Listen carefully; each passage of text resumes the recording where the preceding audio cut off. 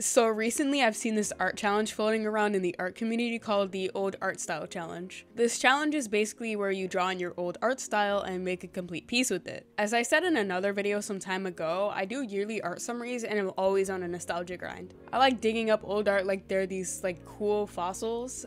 So I thought it would be a fun idea to use all that old art I've stored in a vault and draw in that style again. It seemed like a pretty easy challenge, but maybe I'll struggle with it because I like keeping my style consistent. I have old art that stretches as far back as 2019, so I have a massive catalog to go through. Like, what style do I pick? Which one is my favorite? Which one do I hate the most? It's time to find that out today, so let's draw with me!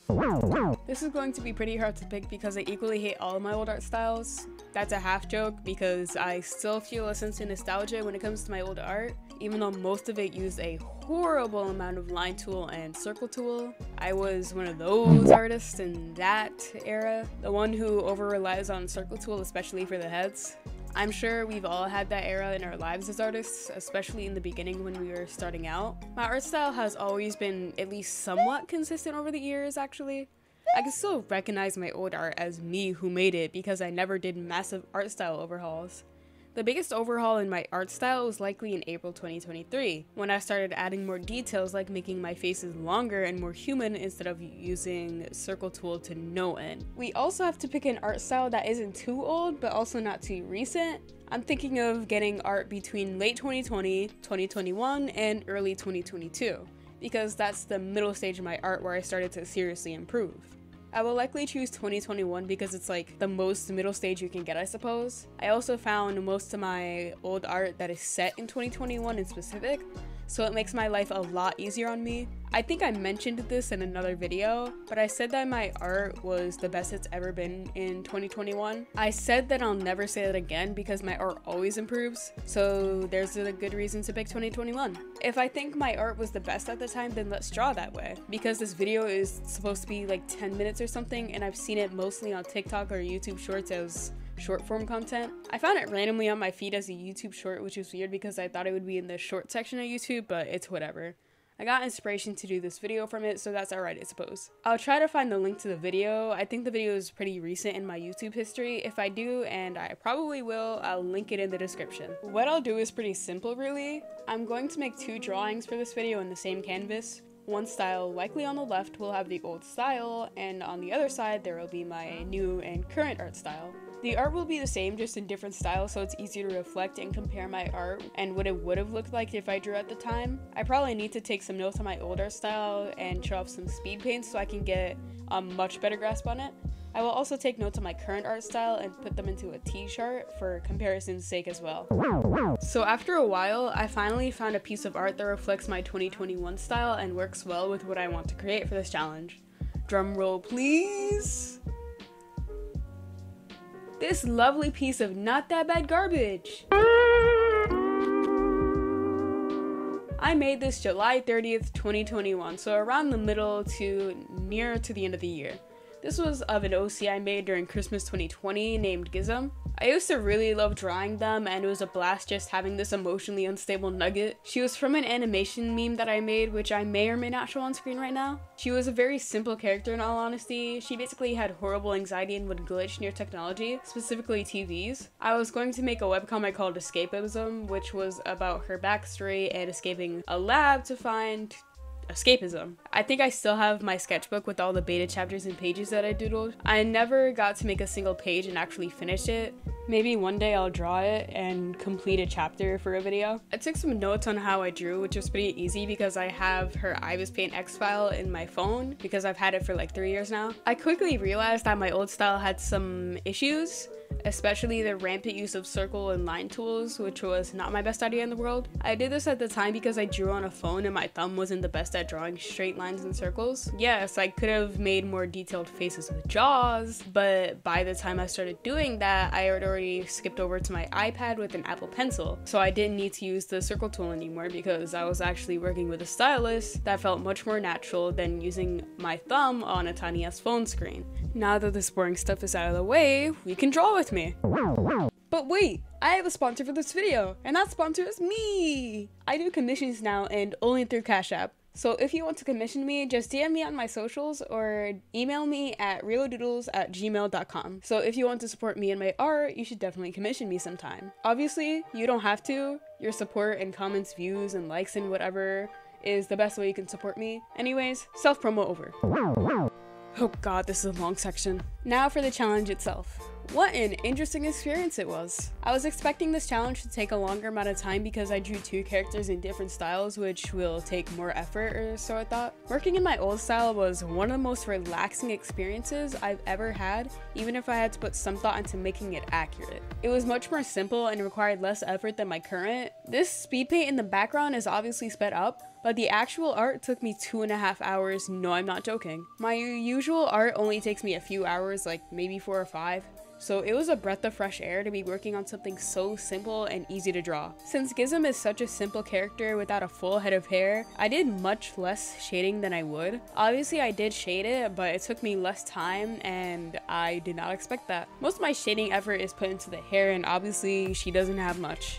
Later in the speed paint, you'll see me struggling with how to give her hair in my current style. I wasn't sure whether or not I gave her a full set of hair or have that hair tuft thing she has on her head. It kind of reminds me of fur, but I'm not going to call Gizm a furry. When I first started drawing, I quickly realized how odd it was to draw in a style I haven't drawn in nearly 3 years. I am so used to drawing in my usual style, so of course sometimes I wanted to go back to my normal drawing mode and polish everything in the old style.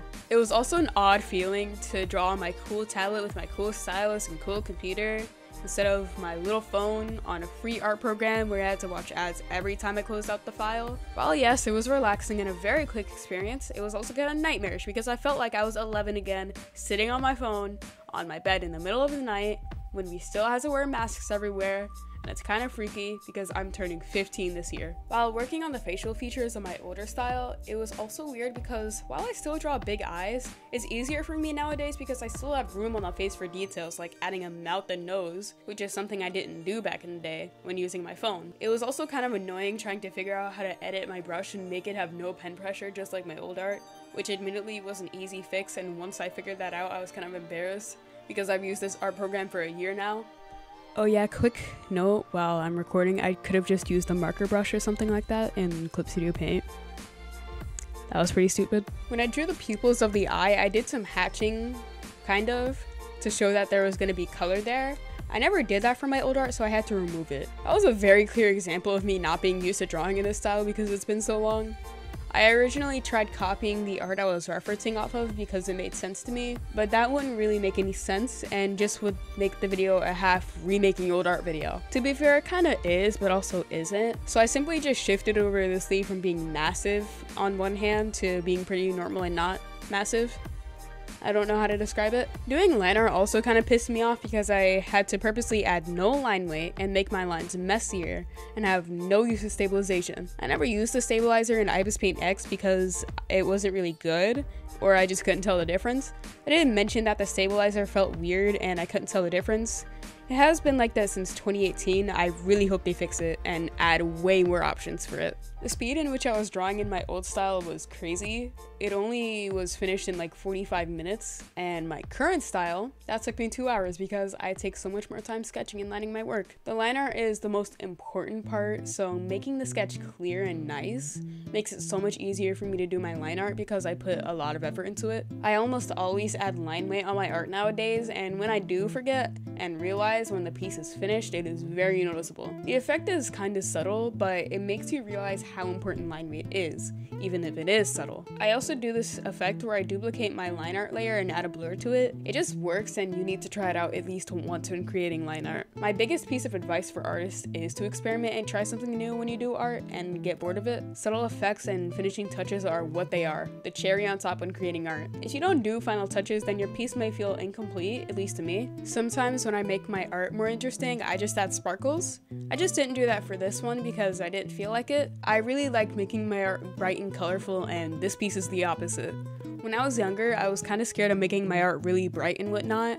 Nowadays, I make it colorful because it's fun. So working on this darker toned, basically monochromatic piece of art was really weird for my eyes, especially because I thought it was on the grayscale layer mode instead of the color mode.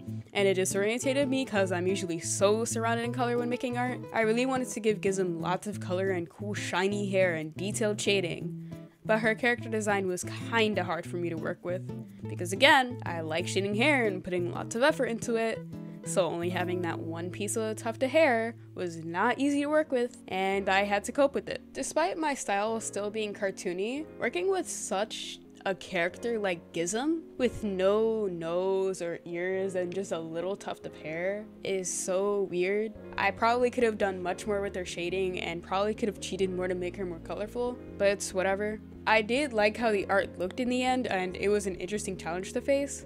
One of the issues I had was just with the head shape because, again, bald character, kinda. What made it even harder was a lack of ears, so I couldn't really draw that part of the head that people don't often see. Adapting the ponytail was also another part of it. I wasn't sure how to add it, but I gave up and just assumed the ponytail was on the back of her head. When I was looking at my older art, it looked like the ponytail was like on her cheek and not on the back of her head like it's supposed to. It becomes a lot more clear if you draw her from a side view. The biggest pain in the ass was also just working with the thick lines and having no pen pressure, as I mentioned earlier. My line art tends to look maybe a little thinner because I don't use heavy pressure in my lines. That's probably because I'm afraid of breaking my pen or cracking my tablet screen because I put too much pressure onto it. That's a pretty stupid fear. But this challenge was easier than I expected, but I also knew drawing in my old style would not take as long as my current because it's simpler, faster, and quicker to draw. There are a lot less details to worry about in my old style than there is in my newer one, and it was just a very relaxing experience overall. I wasn't worrying about making every little detail right and making sure everything had to work together to create a beautiful and lovely art piece. But now it's time to see the complete and finished piece of art. Would I recommend this challenge to other artists out there? That is a big yes for reasons, I guess. This challenge gives you a much easier perspective on how you created your old artwork and what went into it. How did you sketch bodies and poses? Maybe you do line art and coloring differently back then, and trying it gives you a more in-depth study of it. I like how I used to do multiple layers for sketches, but I don't do that nowadays because it makes me feel more restricted. I like having more freeform sketches that, you know, still look nice. It also gives you a better view of your workflow and the differences between how it used to be and what they are now. And despite you being able to notice your flaws in your old art, this challenge is making those flaws much clearer for you and gives you a much better study of what you did wrong. This challenge has given me a boost of confidence for my current artwork.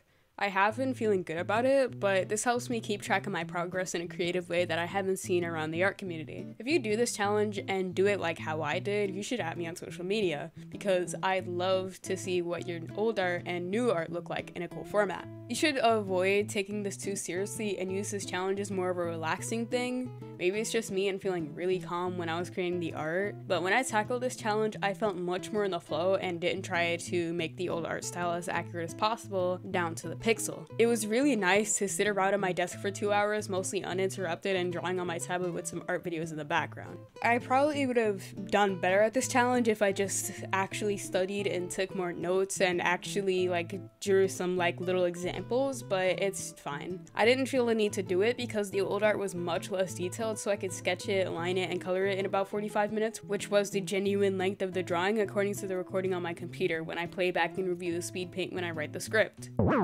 Thank you so much for watching this video to the very end and being interested in this fun little challenge that I decided to dip my toes into. You should subscribe because I create much more art content like this, and you will likely enjoy watching that too. Hope you find this video interesting enough to support my future content, and it would mean a lot for you to subscribe. And if you do, thank you. I have other social media that I'm active on, such as Instagram, Twitter, and a lovely little Discord server you can join. Anyways, I'm Rio Doodles. It's been nice to talk to you. I'll see you next time. Bye!